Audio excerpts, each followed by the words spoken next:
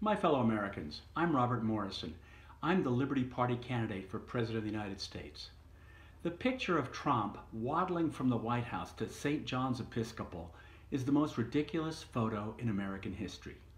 It's funnier than grinning Harry Truman holding up the Chicago Tribune banner headline, "Dewey defeats Truman."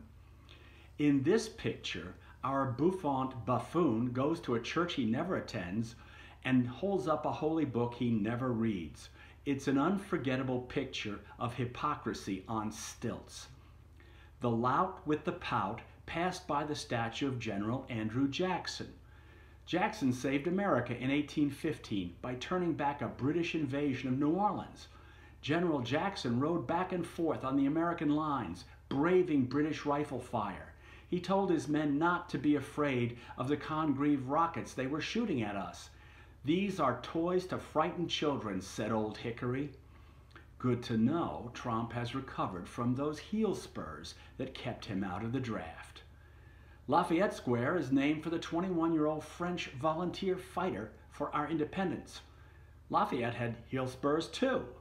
Lafayette used his heel spurs to urge his horse into the Battle of Brandywine. There, our brave young ally suffered a serious wound to his leg for our sake. Tromp advanced toward St. John's Church behind a squadron of shield-bearing, truncheon-wielding federal officers. They were there to protect Tromp. He had something to prove. But what was it? He wanted to lift up the Bible so people would assume he wanted to protect it. He might think about reading it.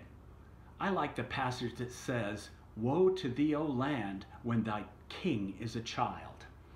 In our case, our king is a malicious child, a mendacious child, and he thinks the President of the United States can do anything I want to do. We need a president who has humility. Harry Truman was one such. Dwight D. Eisenhower was another. These two sons of the Middle West served us well. And they were not billionaires who had a sense of entitlement. One good thing is coming. After we roust and oust this orange oaf, we will never again be tempted to elect a billionaire.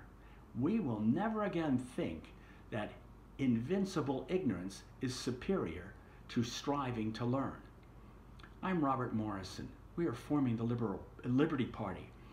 We pray America comes through this pandemic with better leadership, with leadership humble enough to seek the best advice, like the Germans are getting from the scientist Chancellor Merkel. Thanks for listening.